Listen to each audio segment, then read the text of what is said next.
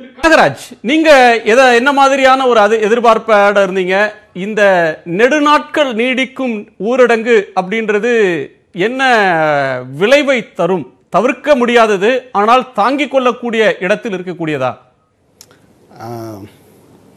ஒன்று கொஞ்ச நாளைக்கு முன்னால் கமலஹாசன் நடித்த ஒரு படம் வரும். அந்த படத்தில் அவர் வசூல் ராஜா MBBS அவர் கட்டிப்பிடி வைத்தியம் பண்ணுவார். அது வைத்தியம் இல்லை.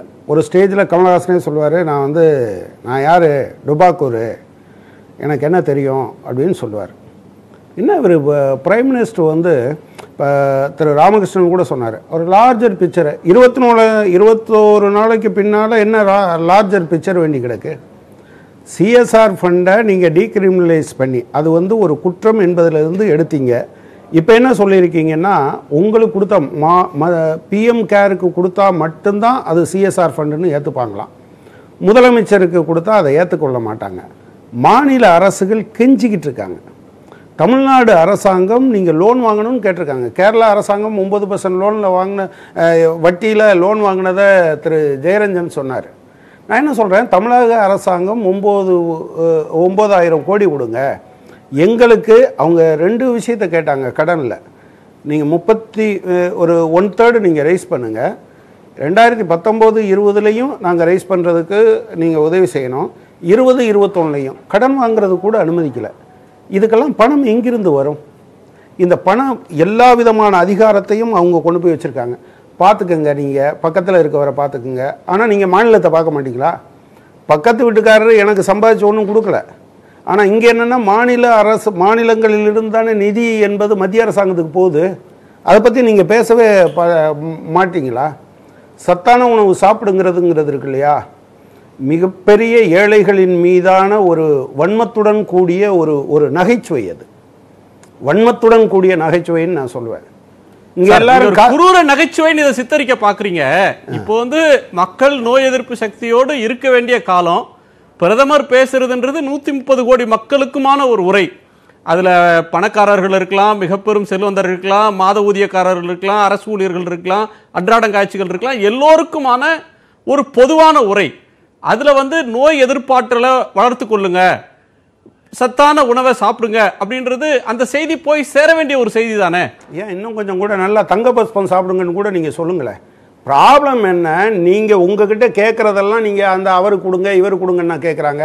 அன்றாடம் காட்சிகளுக்கு பணம் கொடுங்கன்னு கேட்குறாங்க. அவர் சொன்னார், ஜெயரஞ்சன் சார் சொன்னார், போதகர் மாதிரி இவர் நடந்துக்கிறாருன்னு. மத போதகர் கூட கிடையாது இவரே. அதுக்கெல்லாம் அவர் தான் சொன்னார், இப்போ நீங்கள் எம்பிக்களுடைய சம்பளத்தை பிடிக்கணும்னா ஒரு 5 மாத சம்பளம் உனக்கு கொடுக்க முடியாதுன்னு சொல்லியிருந்துருக்கலாம். ஆனால் இவர் என்ன பண்ணுறாருன்னா 30% வேஜ் கட்டுன்னு சொல்கிறாரு. மாநிலங்களுக்கு கடிதம் எழுதியிருக்கு மத்திய அரசாங்கம், செலவுகளை குறைங்க அப்படின்னு சொல்லி. நீங்கள் இன்வெஸ்ட்மெண்ட்டை நீங்கள் பப்ளிக் ஸ்பெண்டிங்கை அதிகப்படுத்த வேண்டிய நேரத்தில் நீங்கள் குறைங்கன்னு சொல்லியிருக்கீங்க. 5 மாநில அரசுகள் சம்பளத்தை வெட்டிட்டதா சொல்லிகிட்டு இருக்காங்க. இது என்ன விதமான அணுகுமுறை? 21 நாள் இருந்திருக்கோம். நீங்கள் டெஸ்டிங்கை அதிகப்படுத்தியிருக்கீங்களா? நீங்கள் இதை சொல்லுங்கள். இந்த 21 நாள் ரொம்ப முக்கியமான நாளில் 147 இருக்கும். எல்லாரும் 10 லட்சம் பேருக்கு 8,000 பேர், 10,000 பேர், 20,000 பேர்னு போயிருக்காங்க. தமிழ்நாடு மாதிரியான சில மாநிலங்கள் நாங்கள் டெஸ்ட் கிட் வாங்கிட்டு வரலான்னா அவன் பறிச்சுக்கிட்டு போகிறான். நீங்கள் வாய் திறந்து கூட பேசுகிறதுக்கு தயாராக இல்லை. ஒரு விஷயம் என்னென்னா, இப்போ இருக்கிற நிலைமையில் நீங்கள் டெஸ்டிங் பண்ணாமல் லாக்டவுன் மட்டும் பண்ணுறது பெரிய உங்களுக்கு ரிசல்ட்டை கொடுக்காது. இப்போ கூட நீங்கள் பாருங்கள், நீங்கள் ஆரம்பித்த நாளில் இருந்து அவர் வெற்றி பெற்று விட்டோம் அப்படின்னு சொல்கிறாரு. ஆனால் இந்த காலத்தில் தான் ரொம்ப வேகமாக பரவி இருப்பதை நாம் பார்க்க முடியுது. வருமான ஆதரவு இல்லைன்னா ஜனங்கள் வெளியே வருவாங்க. நீ துப்பாக்கியை காட்டி மிரட்டினாலும் சரி, பீரங்கி வச்சுக்கிட்டு நின்னாலும் சரி, எனக்கு சாப்பாடு இல்லைன்னா ஜனங்கள் வெளியே வருவாங்க. அதை தடுக்க முடியாது. ஊரடங்கு எஃபெக்டிவாக இருக்காது. அடுத்த விஷயம், மாநிலங்களுக்கு பணம் கொடுக்கலைன்னா மாநிலங்கள்னால இதில் இருந்து மேலே ஏறி வர முடியாது. நீங்கள் நல்லதங்கால் கதையை கடந்த காலத்தில் நீங்கள் கேட்டிருக்கீங்க. இன்றைக்கி இருக்கக்கூடிய புது தலைமுறைக்கு அது தெரியாது. 7 குழந்தைகளை கிணத்துல போட்டுட்டு பிள்ளைகளுக்கு கூட சாப்பாடு கொடுக்கலன்னு சொல்லி அவளும் இறந்து போனான்னு. இப்போ நம்ம நல்லதங்கா 7 குழந்தைகள், இப்போ 5 குழந்தைகள்.